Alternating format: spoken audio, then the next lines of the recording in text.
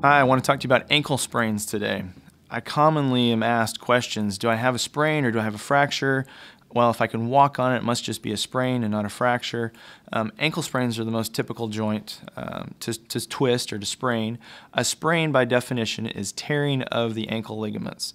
On the ankle, there's really three bones involved in the ankle joint. The talus is the foot bone, the fibula is on the outside of the ankle, and the tibia is on the inside. On the outside of the ankle, that's where most injuries occur. There's a couple ligaments on the outside, the ATF and the CF ligaments. The anterior talofibular, which connects the talus to the fibula, the calcaneal fibular, which connects the heel bone, the calcaneus, to the fibula. And then there's a ligament in the back, the posterior talofibular ligament as well, which is much more difficult to twist and injure. In a typical ankle sprain, you're going to tear one of the two ligaments, the ATF or the CF. Those ligaments are more prone to it because they're on the outside of the foot. Most injuries occur with an inversion motion where your big toe comes up, the outside of your foot goes in, and you roll your ankle to the outside and you fall to the outside. And that's because those joints are the ligaments there are a little bit weaker. So when you have an ankle sprain, you're tearing one of the ligaments. When they heal back in, they can often heal in a lengthened position, meaning they will have some scar tissue in them. They can be a little bit weaker. They may not be as tight or as strong as they were before the initial injury, so you can be more prone to recurrent sprains or having a weak ankle even. However, that can be prevented with aggressive treatment. So when you have an ankle sprain, you need to have it evaluated. You need to look and make sure it's not a fracture. Just because you have a lot of swelling and bruising does not mean it's broken. Some bad sprains will produce a lot of swelling and bruising. If you stay off of it, apply ice immediately to address the swelling. Take some anti-inflammatory medication like ibuprofen if you're able to. That will make a big difference. And then immobilizing the joint to let it just rest itself. Either a good ankle brace or sometimes in a severe sprain I'll give people a walking boot, one of those removable cast boots with Velcro straps to allow you to walk and not limp. Sometimes crutches are even necessary. If you aggressively treat an ankle sprain, you're much less likely to have problems long term with it. So I'd advise if you have a bad sprain, go ahead and do the RICE method, the rest, ice, compression, elevation for the first few days. If you're still limping, still having difficulty, you need to get it x-rayed, make sure that it's not a break, because ankle fractures can occur, and you can't gauge it just by looking at the ankle. I have a good video here of evaluating an ankle sprain, kind of the areas that I examine, what to look for with a sprain.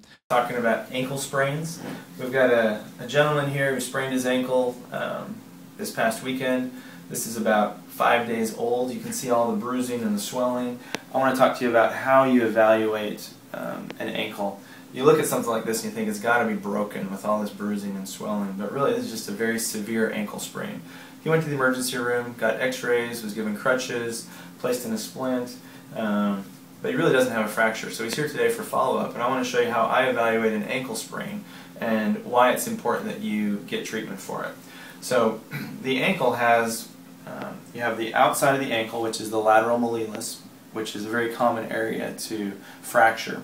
So when I examine an ankle, I touch on the ankle bone and look for any dips or softness in the bone. The bone should be hard and firm. I can feel that all the way up. I follow it all the way up the leg, find the high aspect of the fibula, because people with an ankle sprain even can get a high fracture up in this area. He has no tenderness or pain up in here today. Has a little bit of pain on the bone, but I think that's because of the disruption of the ligaments. On the outside of the ankle, you have the anterior talofibular ligament, which goes from the ankle bone out to the soft tissue area here, attaches on the talus. He tore that. That's extremely tender. You also have the calcaneal fibular ligament, which goes from the calcaneus, or the heel bone, up to the tip of the fibula. He tore that also. He's very tender there. I could do an ultrasound to demonstrate that, but really clinically you can touch those areas knowing where the ligament should be, and if there's a tremendous amount of pain, more often than not that's a tear. There's also a ligament that goes in the back, the posterior ligament, which he's not tender in this area. That's a very hard ligament to tear with a lot of trauma, and even with all the bruising here, he's not torn that.